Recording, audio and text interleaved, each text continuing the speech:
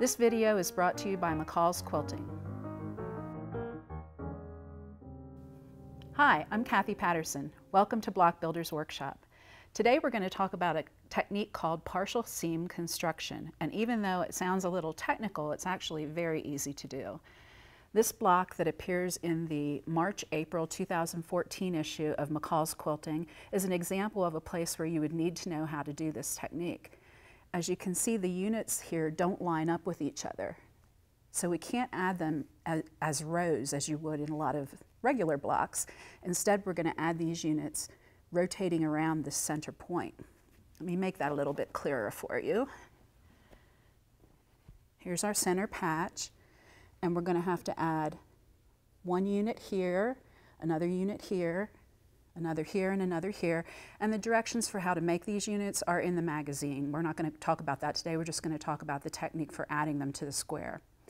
So the first thing that we're going to do is sew some of this seam, and that's why this is called partial seam construction. We're only going to sew about halfway, and this is how we're going to approach that.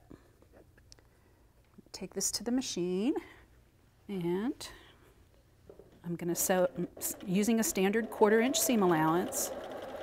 I'm going to sew that center square to the first unit, and I'm only going to go about halfway down the square. And then you can take a couple of stitches back to secure if you want. Let me show you how funky that looks. Open it out for you here. So there we go. That seam is partially sewn. And now we've created a nice place to add our second unit. And we'll sew this as a normal seam. This is not a partial seam. The next few seams are just regular seams.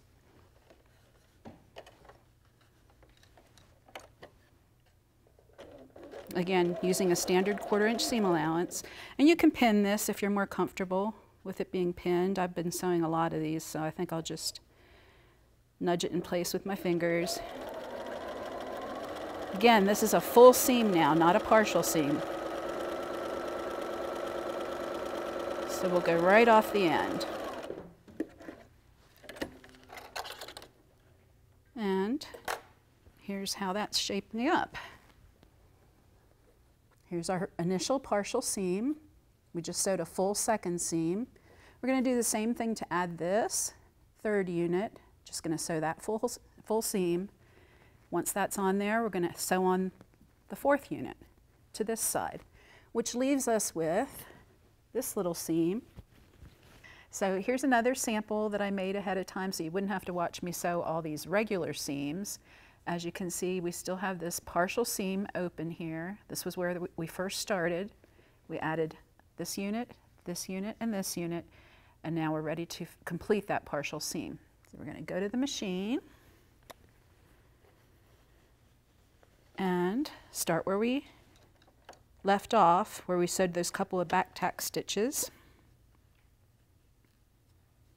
Just going to line up my fabric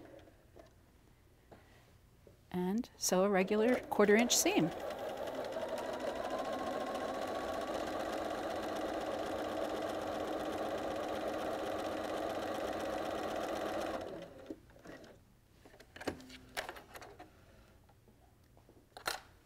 And that is all there is to that. There's our partial seam completed.